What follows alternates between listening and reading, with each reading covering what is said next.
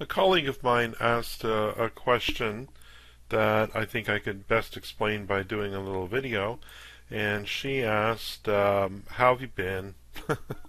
I've been watching some of your videos on Captivate and would like to ask you, how do you zoom into specific areas?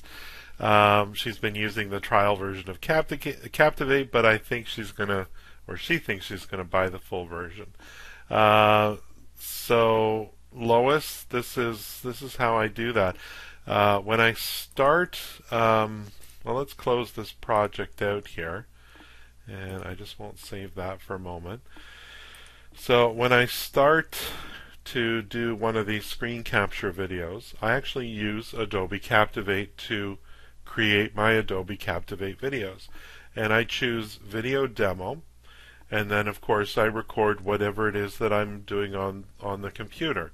Often I'm running two versions of Captivate. I use version 7 to do the recording of what I'm doing in Captivate 8. I hope that makes sense. So usually I start off a new video demo, and it will prompt me for, do I want to capture the whole screen or do I want to capture just a part of the screen?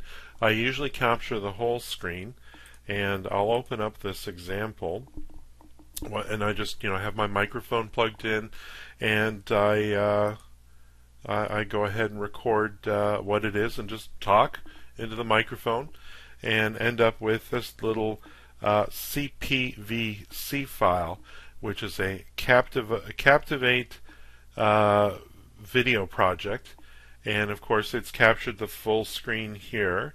And if I go 100%, you can see all the details of my Windows desktop. And but of course sometimes as I click on certain details, I want to zoom in on those. So what you can do is you can actually add some things to these videos once you've recorded them. So I can just play this here, and then as I see fit I can just simply press a pan and zoom effect, and let's just do one here for fun. So you'll see this panel opening up on the side here, and what I can do is I can let's just do this, let's say 150, and that zooms in, and I can control where I'm looking at using just my mouse and dragging and dropping. And if I want focus to be in a particular area of the software, I like about 150. You can go more, of course. You can use the sliders, and then if you're really trying to emphasize let's say the functions of, in this case this video happens to be about Lightroom, Adobe Lightroom.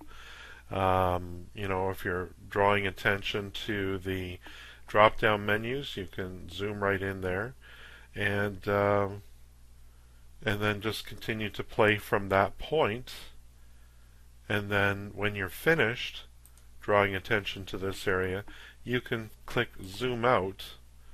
So when you play this back, it creates an effect of zooming in, and in a few moments time after you've finished there, zooming back out. And it records those, and you can also do it can remove pop-ups from your system tray.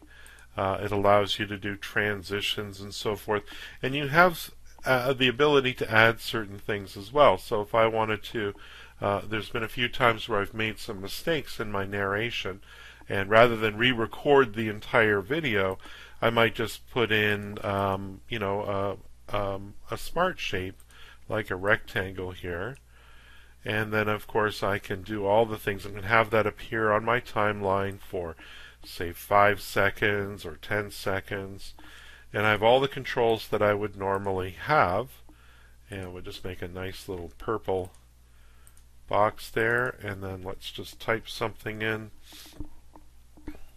Oops, I made a mistake, so I'm going to correct it with a pop-up of my own design or something like that. And of course that font isn't really great, so let's just make it white.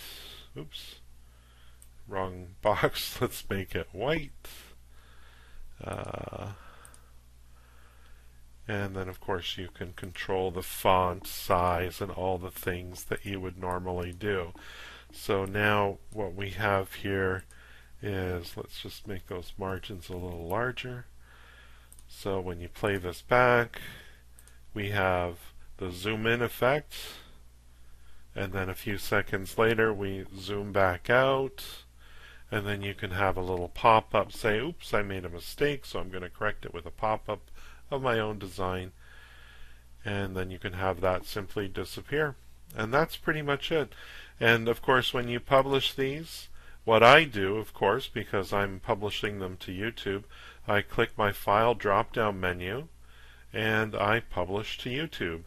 And of course if you have a YouTube account, it'll publish the video and prompt you for, I'll hit cancel at this point, but it will prompt you for your login and password for your YouTube account, and you can give the video a title and a description and all that good stuff.